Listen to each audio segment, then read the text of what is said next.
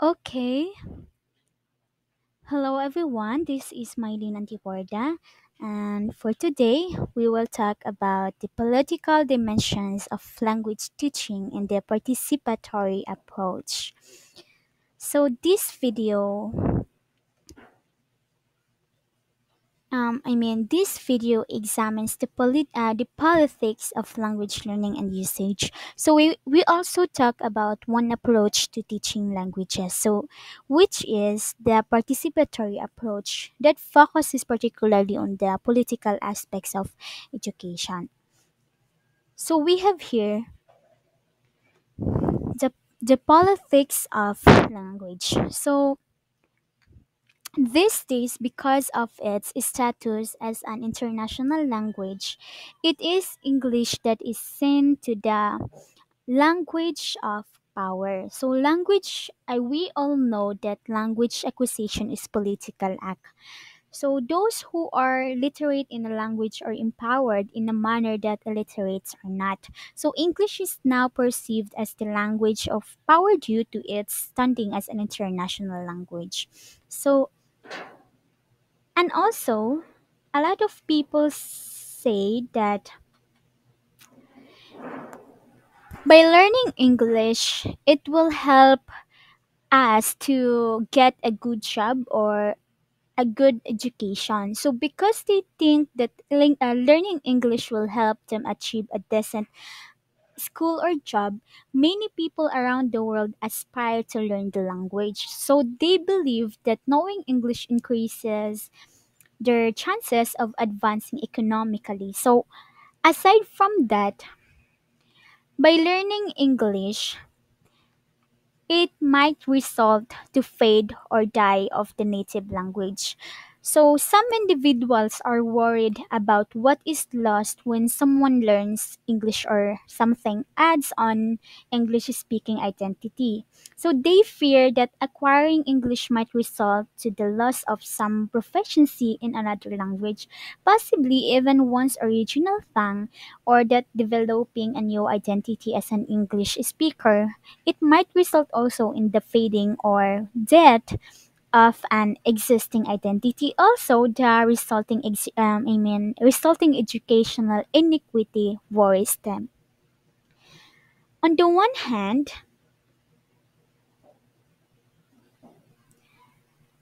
Gradul notes that the availability of English as a global language is accelerating globalization.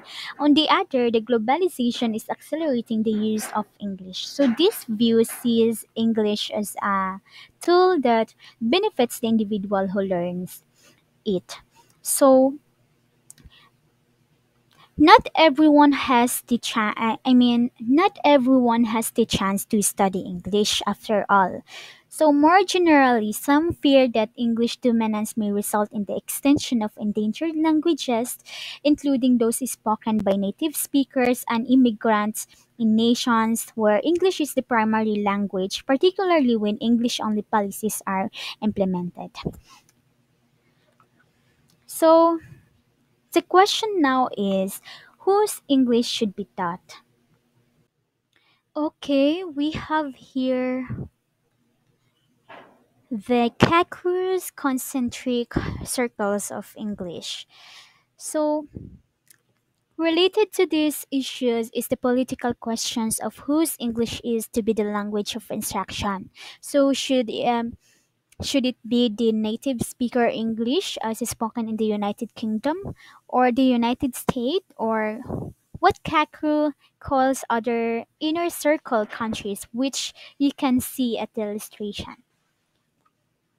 So these types clearly differ from one another and from one another, so a decision must be taken. So what about the different dialects of English that are used in other nations where English is widely spoken and frequently in official language? So countries such as India, Nigeria, and Singapore, which Keku refers to as the outer circle countries.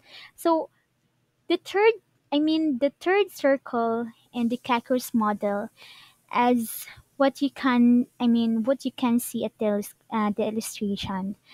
So we have Here, the third circle, which is what we call the expanding circle. So this is contains millions of people who speak English as a second language. So they generally employ it for inter-language communication. So occasionally even within a single nation. So in other words, English is used primarily as contact language. So this variety has been called as English as a lingua franca. So or the English as an international language or global English. So one may wonder who owns I mean why one may wonder who owns the language I mean the English language. One may wonder who owns the English language. So one answer to this question is that English belongs to those for whom it is a mother tongue. So, those who speak it from childhood. So, it means that everyone regularly uses English for whatever purpose is the honor of English. Another is English is needed for a sense of community that can be a threat to multilingualism. So, their response is to no longer consider English to be a language owned by native English speaker in order to maintain a cohesive community and preserve the freedoms of speakers of other languages. So the standards for English as a lingua franca are established by its users as it is the case with all languages. So of course, the best persons to address the question of which English should be taught, where and when is obviously someone inside the local educational system. Next is the critical discourse analysis. So what is critical discourse analysis? So, critical discourse analysis this is the study of how identity and power relations are constructed in a language. This is also a this is also observe and comment on how language is linked to social practice and the implicit message that is sometimes conveyed. For instance, Stubbs cites the example of a headline from an apartheid era South African newspaper. Upon the release of Nelson Mandela from prison, the headline read, Jubilant blacks clashed with police. It would have been possible for the headline to have had a different word order, like police clashed with jubilant blacks. But this would have assigned responsibility for initiating the confrontation to the police, not to the blacks. So, texts are not ideologically neutral. So, in other words, so beyond this, there is a lack of neutrality in other facets of identity. For instance, language education materials that portray women as a constantly being subservient to men constitute gender discrimination. So these problems can, of course, occur with languages other than English as well. So we would discover that whether the language was Dutch, English, French, German, Portuguese, Russian, Spanish, or another, there would be concern and problems regarding language use and power dynamics in the majority of nations that have previously been ruled by another great power. So nobody is advocating for teachers to forego teaching the language that their students wish to master. So what can educators do about language politics? So the bare minimum response to this question is that it's critical for educators to become knowledgeable about political concerns related to language use. Language is not just taught by language teachers, right? So language is not just taught by language teachers as a neutral means of meaning expression. So that's why we have this critical That's why we have these critical approaches to pedagogy.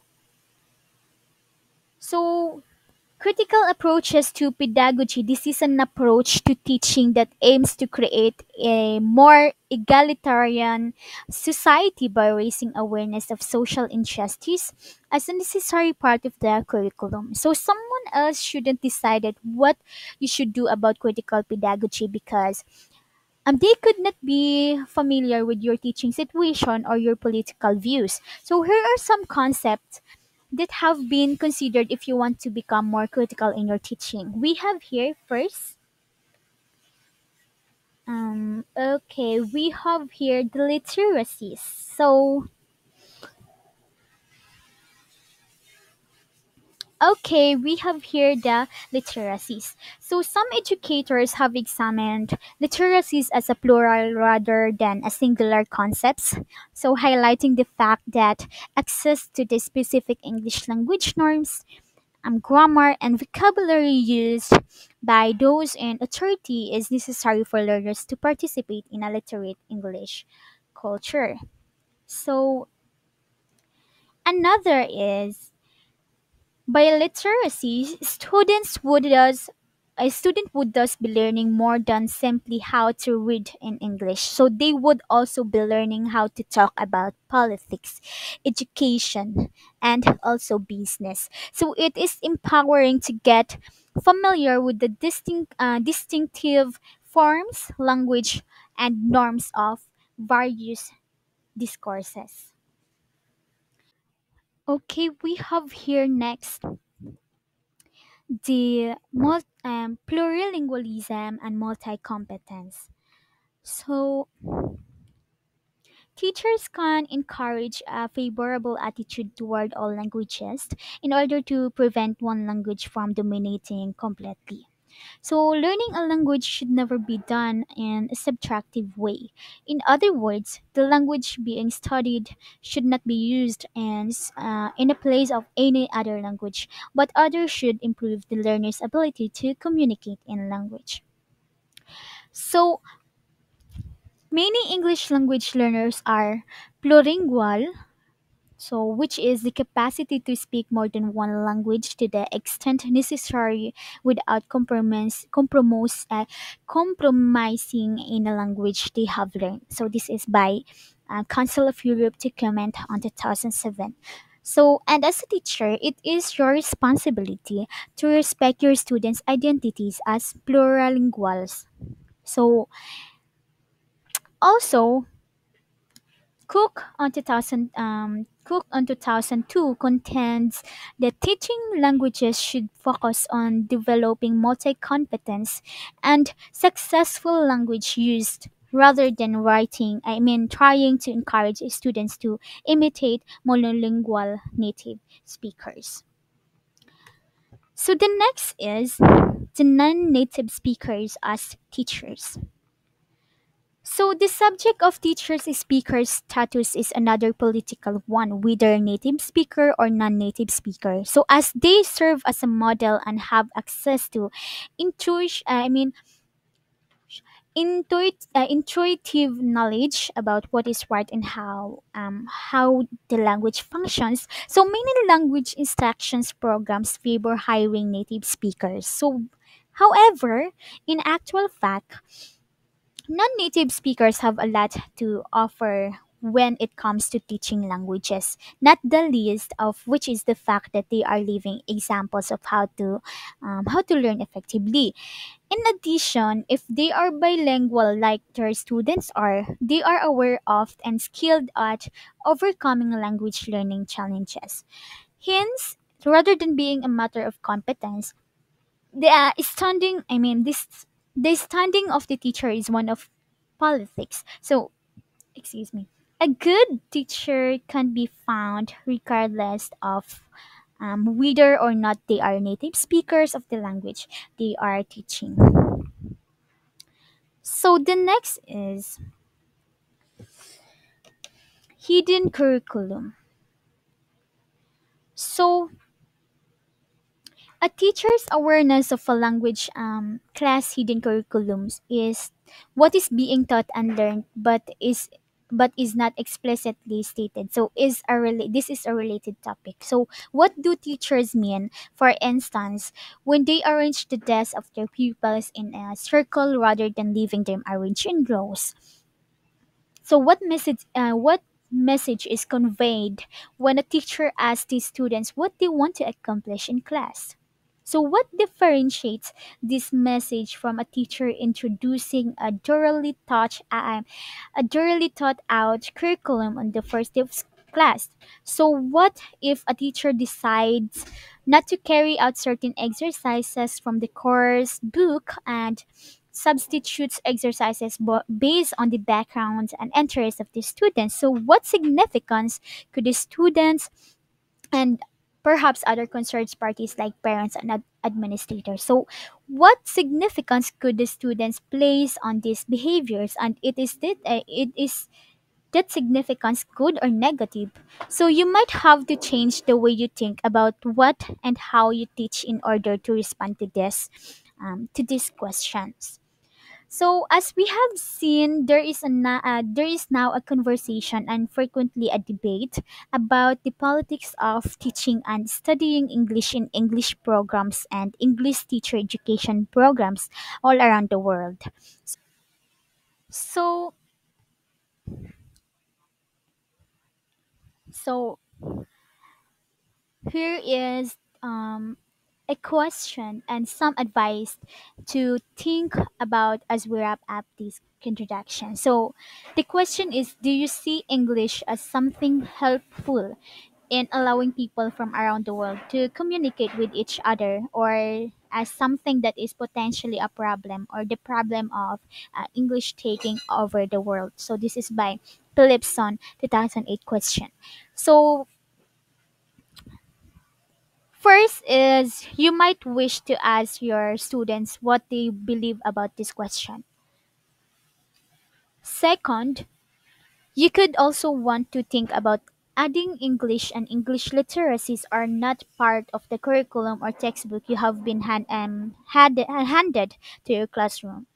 And lastly, consider how much you could talk about your students' life, problems, and difficulties with learning English in your language classes. So the last that we will discuss is the participatory approach, one response to the politics of language teaching.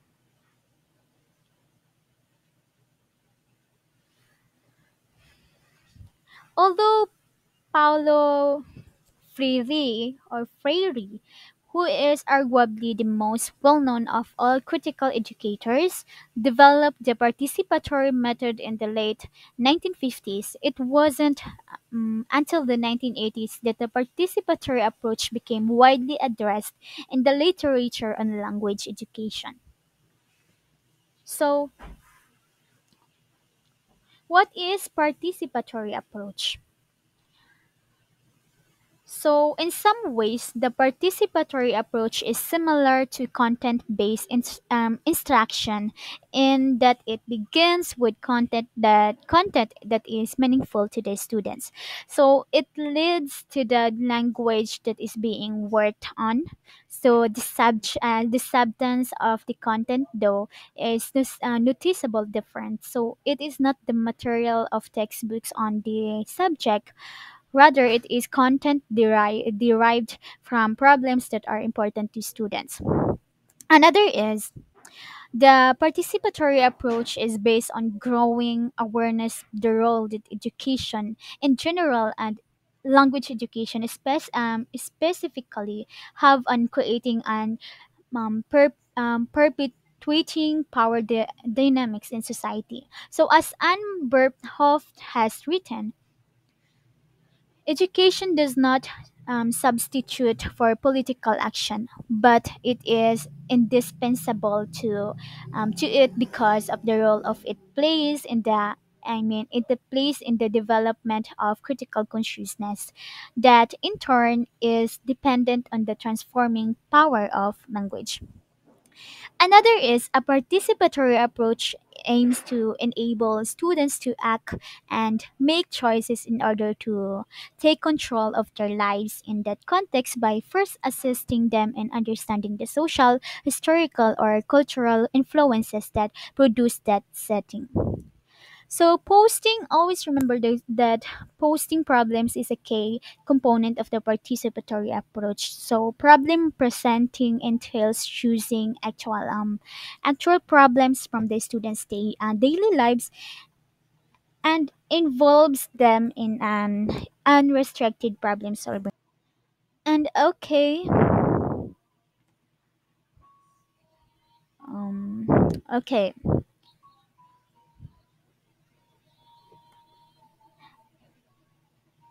I just want to say that posing problems is a key component of the participatory approach. So, problem presenting entails choosing actual problems from the students' daily lives and involves them in an unrestricted problem solving. So, that would be all, and that end with my discussion. And again, this is Mylene Antiporda. Thank you for listening, and God bless.